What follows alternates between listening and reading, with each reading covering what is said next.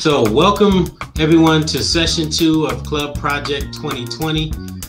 If you don't know what Club Project 2020 is, it's actually a community or group project that we're going to step through over the course of the year 2020. So the idea is that every year we're going to have a new project that we'll work on, focused on a different technology that we can work on together as a community, make decisions together as a community, and hopefully everybody at their own location, wherever that may be, at home, at your after school program, at school, you'll be able to create your very own project there by purchasing materials and or creating the digital product that we may choose to make, depending on what year it is. So the goal is that every year to build a different project.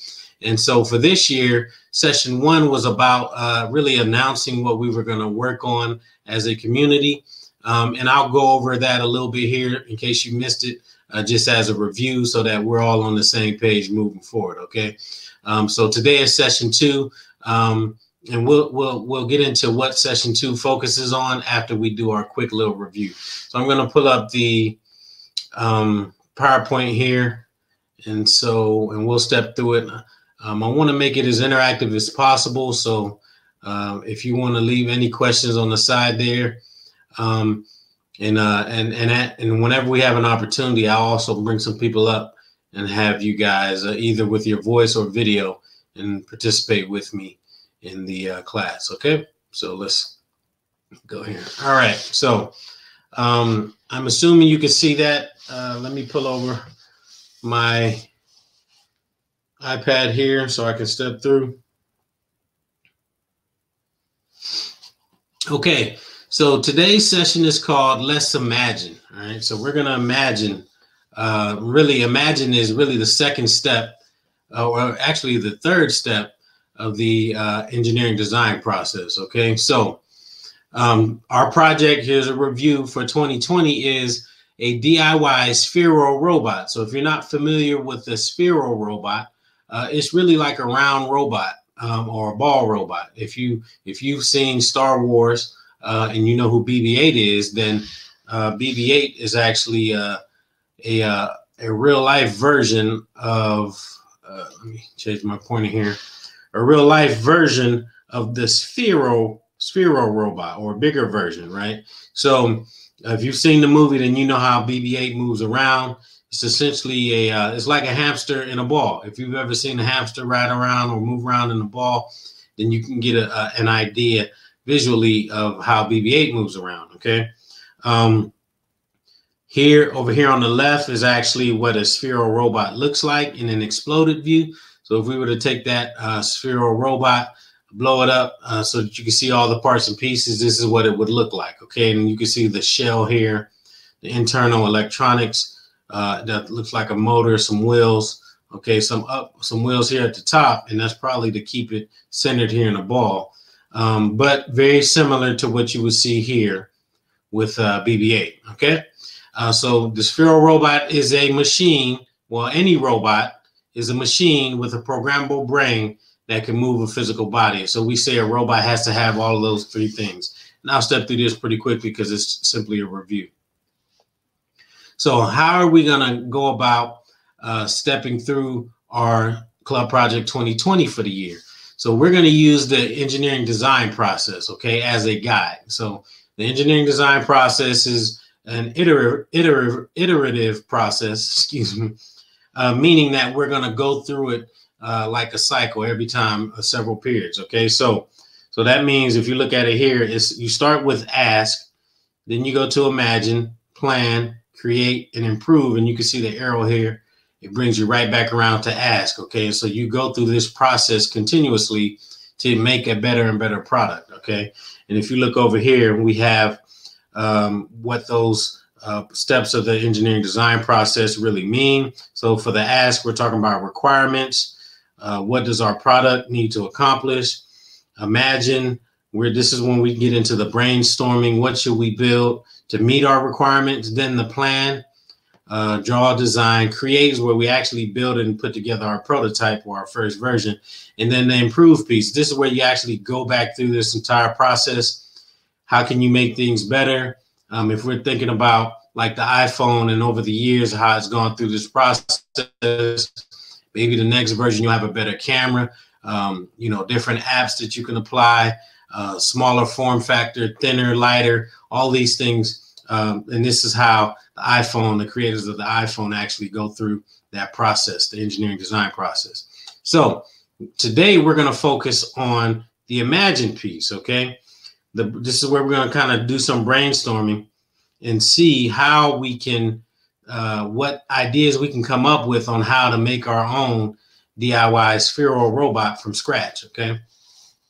So here again, here's the imagine piece, okay? So what do we need to imagine, okay? We need to imagine, because we're building a robot, again, these three parts that it has to have: a machine, a programmable brain, and a physical body. So we need to figure out, how do we get these parts and pieces, or what should we use? Should our machine have motors or sensors, right? Do we need a microcontroller, which is a form of a brain? How can we program it? Should it be simple or complex? And then we get down into choosing items or materials for the physical body part. Should it be metal? How big should it be? Should it be heavy? These are all considerations we need to think about when we're going through the imagine step of the engineering design process, okay? Now, these will be specific to what we're trying to build, which is a spheral ball, okay, or a robot ball, all right? So I actually did this process with my daughters over the weekend, and here's an example of some of the things that we came up with, okay? So I sat down with them, and we stepped through some ideas, and I pulled up a couple things on the computer, and this is where that kind of comes into play, the research piece. And we kind of looked around, and based on what we want to build, we came up with some ideas for coming up for what we should use as motors, potentially shell, materials, and so forth. So let's take a look.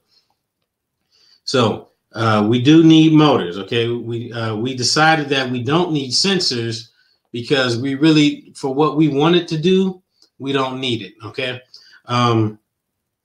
We want to make sure, because it would add cost and complexity, which really we don't want to have for this DIY robot. Now, maybe that's something we add in a future version or a future iteration once we go through that engineering design process again, okay? So maybe version 2 will have some sensors in it, right? But for now, we want to create a prototype that's easy to build, and that can really allow us to have some fun with a robotic ball, okay? So we thought about, do we need 2 motors or 4 motors? What are the benefits of having 2 motors or 4 motors? If we go to 4 motors, that means obviously cost is going to go up. But if we keep it at 2, will that be enough motors to do what we need to do? And some of this stuff we'll kind of have to test out in the later phase of the engineering design process. And so this is kind of where we're still kind of figuring out some of the things that we can do or add to our robot, all right? So we decided we wanted a remote, okay? Because if we have a robotic ball, you want to be able to control it. So we got to figure out at some point how we get a remote. We don't want sensors. Now, there are 2 different types of motors we can go with: servo motors or what they call hobby motors, okay? And maybe this won't make sense to a lot of you, but a servo motor is actually a motor where you can control more precisely the angle of the wheel or the motor, where it stops, so forth like that. Hobby motors, you really don't have that fine level of control, but maybe that's good enough for what we need. That's something we'll kind of have to figure out.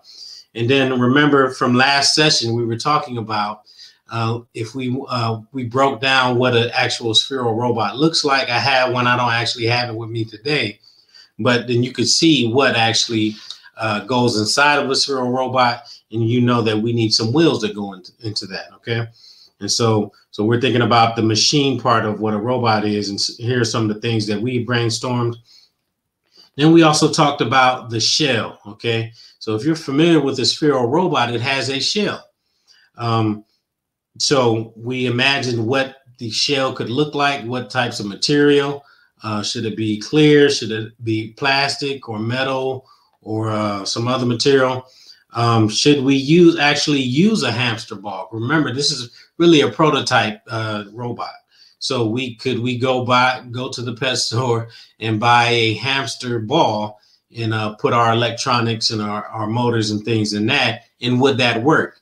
And actually what we found out, or what we decided, was that it wouldn't work, because at least not better than some of the other items that we chose to use for a shell, because of the structure of the ball. There were too many indentations on it, so we figured it wouldn't create a smooth rolling action, and so we moved away from using a hamster ball. What we actually did decide on, and I'll show you some of that here in a second, to use what they call a craft or an ornament ball. If you've ever seen them, they usually sell them at the hobby store. You can put candy in them or make a Christmas ornament out of it. And they come in different sizes. So we figured that because they came in different sizes, which would allow us to buy something off the shelf instead of creating something from scratch, that it was a good starting point. And then if we needed to change the size because maybe our electronics wouldn't fit in it, it'd be as simple as stepping up to another size, okay, that was easily purchased from the store. So remember, when we're going through this, especially because we want families to be able to do this, schools, after school programs, we want to make sure that we keep the cost down as low as possible, okay? And so that'll kind of help drive some of the decisions that we have to make. Okay, so we have the parts and pieces of the machine part. So we talked about some of the materials, some of the things that we can buy off the shelf, meaning that we can just go to the store and buy it already made.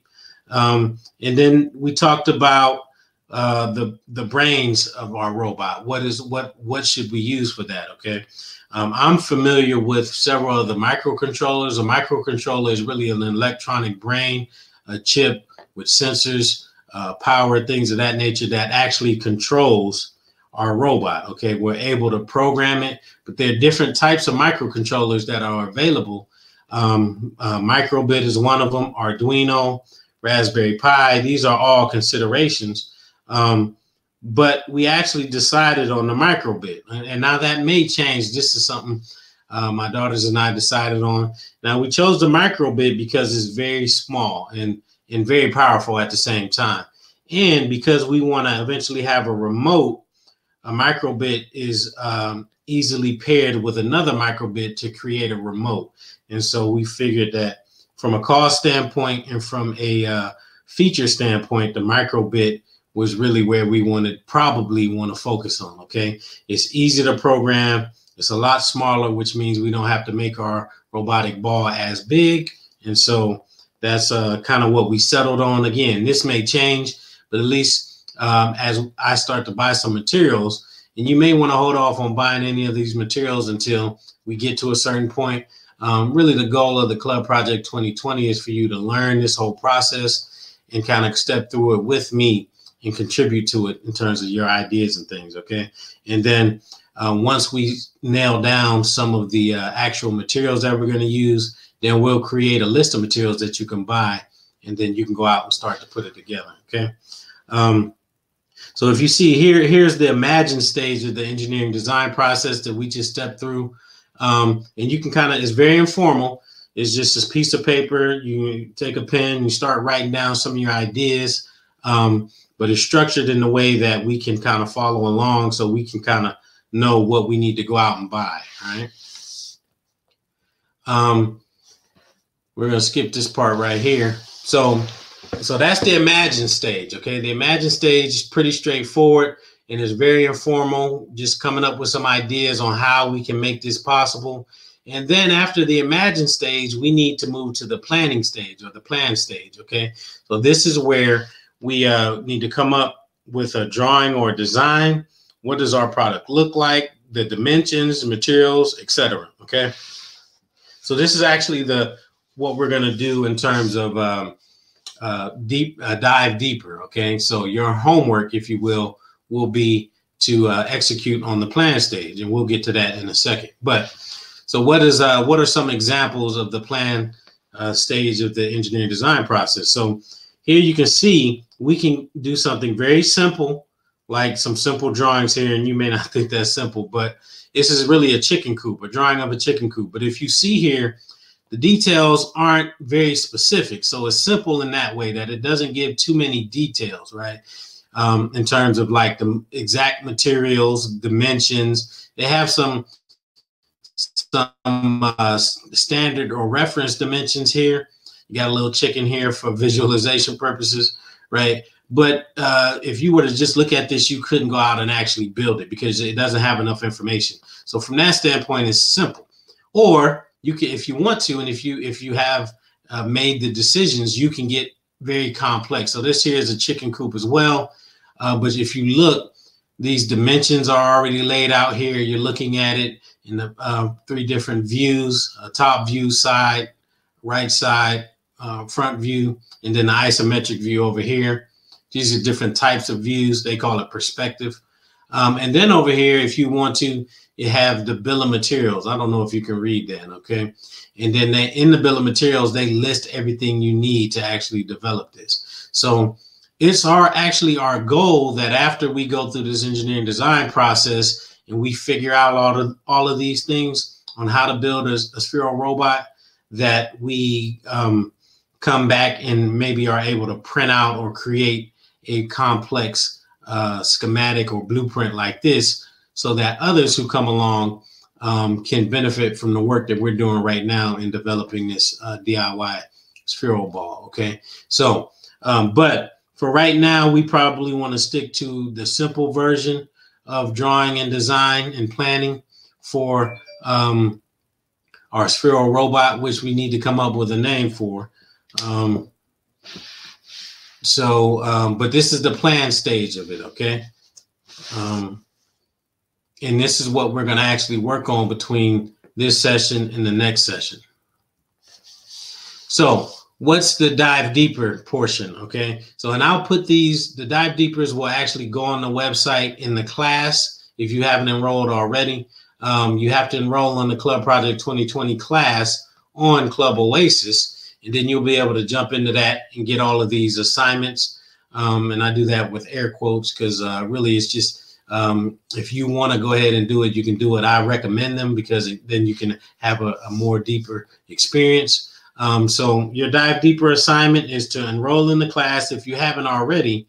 And then I want you to create a Tinkercad account. Okay, so Tinkercad is actually a CAD program. CAD is an acronym standing for Computer Aided Drafting. Okay, so Tinkercad is really designed for young learners to come up to speed on 3D modeling. It's like a precursor to actually getting something 3D printed. But what we're going to do, and I'll show you here my account on Tinkercad in a second, we're going to actually go into Tinkercad, and once we start to decide on what pieces we want, we can start to create an actual 3D model of our ball, okay? And these things will all come into handy as, again, when someone wants to replicate what we're doing right now. If you want to join, create a Tinkercad account and join the class, you have to let me know on Club OASIS, and then I'll give you the instructions so that you can request entry into our Tinkercad class, okay? And then when you're in the class, I'll be able to jump into any 3D models that you create and help you out and help you get through some of the exercises if you're stuck, okay? So it kind of gives me teacher level access to your Tinkercad account. And then when you're in there, if you look around, I want you to complete a few of the tutorials, okay? They have some pretty good tutorials that'll walk you through step by step how to use Tinkercad. And actually in the next Club Project 2020 session, we're actually going to do some Tinkercad, some live Tinkercad instruction so that you know how to use and get around on Tinkercad, which will be a tool that we're going to use in Club Project 2020, okay? So the goal too of Club Project 2020 is to make sure that you have, one second. Another goal of Club Project 2020 is to make sure that you have the skills and the tools to actually do some of this stuff on your own at some point. And so as we come across different obstacles or opportunities to learn about programming or about 3D modeling, about mechanical assembly, we're going to do that, okay? And that's another reason why it takes an entire year, because as we go through this project, whatever we need to learn to complete these different steps, we're going to learn. Okay, so that's the other benefit of being a part of Club Project 2020. So just real briefly, I wanted to show you, here's my Tinkercad account. So I actually started to go through and actually create, I don't know if you can see that. 1 second here.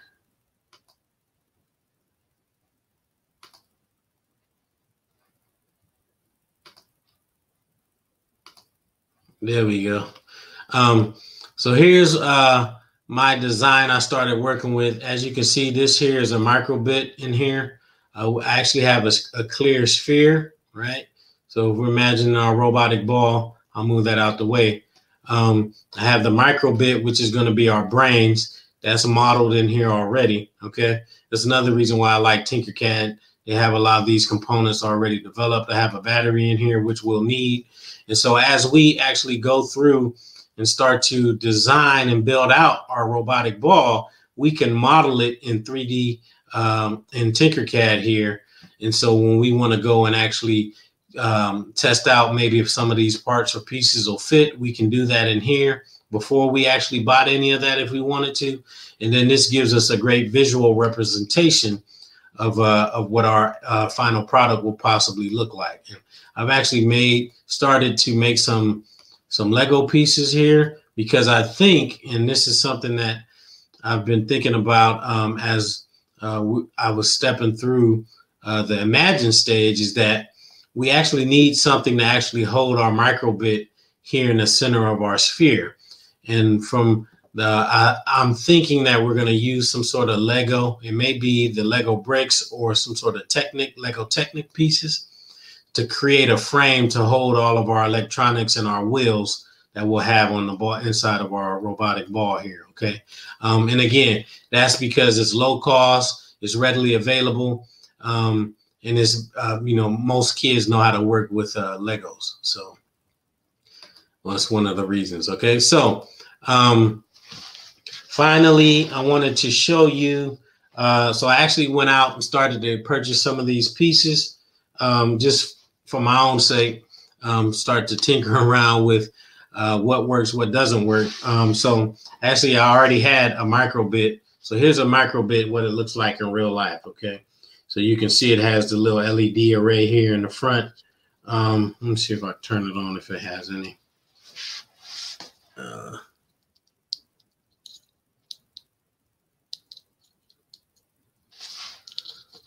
So you can see that LED comes on. I don't think I have it programmed for anything else. Yeah. But you can get a good look at it. On the back here, there's a power pack. And then this little board here is called a motor driver, okay? So the microbit doesn't have enough power to actually run motors by itself. So you usually need some sort of a expansion board to attach it to. And it gives you more power as well. So that's that. This will be the brains of our robot. I got some Lego pieces here that I've just been kind of measuring to see if they would fit on here as kind of like a frame. I'm thinking about some different things. Here are the servo motors that I had talked about here. So here's an example of what they look like. You see they're just little motors, and these turn here, and that's based on whatever you program it to. And these actually plug into our microbit here, okay? So you can start to see, and we got to figure out a way to how do we mount these in here. And then, so you see the challenge there, trying to figure out how to make all of this stuff work. And then here's the little ornament ball that I talked about. Okay, so these are, like I said, these are almost perfect for what we're trying to do. These come in several different sizes, as you can see. Only thing here, it has this like little plastic stem, where if you were using it for what it's intended to be used for, you would kind of put some string or some tape through there to kind of hold the ball. But we're just going to be able to cut that off. It's very thin plastic, and maybe file it down, give it a little bit more smoothness. And then as you can see, this actually, so you can start to see how it's able to roll. Okay.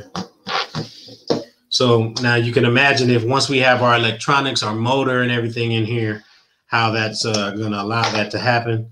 So you can start to see, and I'm just going to stuff this in here just so you can kind of see. Now we have to figure out how this is all going to fit in here so that it doesn't move around too wildly. But it all fits in here. This is actually 100 millimeter diameter. They have different diameters, but I found that this one, I bought a couple, is a great size. It still gives us enough room to put some Legos and wheels and other parts and pieces in here. So, but again, that may change, okay? And this is all part of the whole process.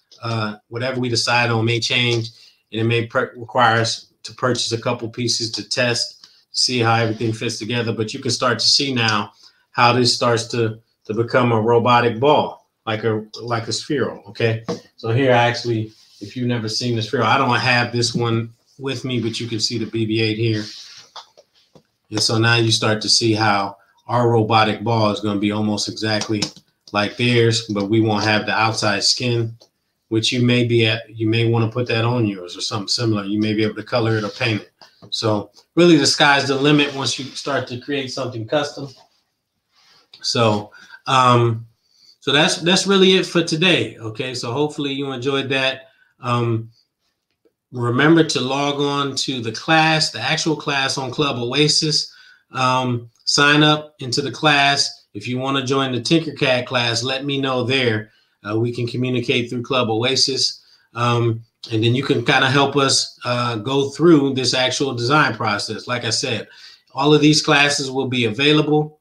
Okay, in 1 second, somebody said that they had a name for it. So these classes will be available online after the fact.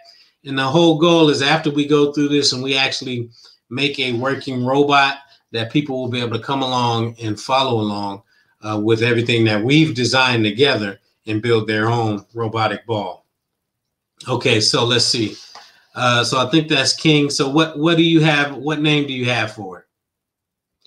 Because Zora Mona, Agent Robo Ball 22. Okay, that's a long name, but maybe we could do that. So I think Zora had come, I forget, Zora said Robo Ball. Robo Ball, yep. And Mona, I think for some reason she wanted to call it Marble. So, yep, Marble. So we'll figure that out. Maybe we'll have a vote once we actually build it, complete our build, and see what name we want to call it, okay? But all of those are great names. So, but thanks for joining me for Club Project 2020, Session 2, the Imagine. Hopefully, again, take a look at the Dive Deeper. Join our Tinkercad class as well. And any questions or comments you have, leave them in the class, and I'll get back to you as soon as I can, okay? Other than that, I'll see you in the next session. Take care.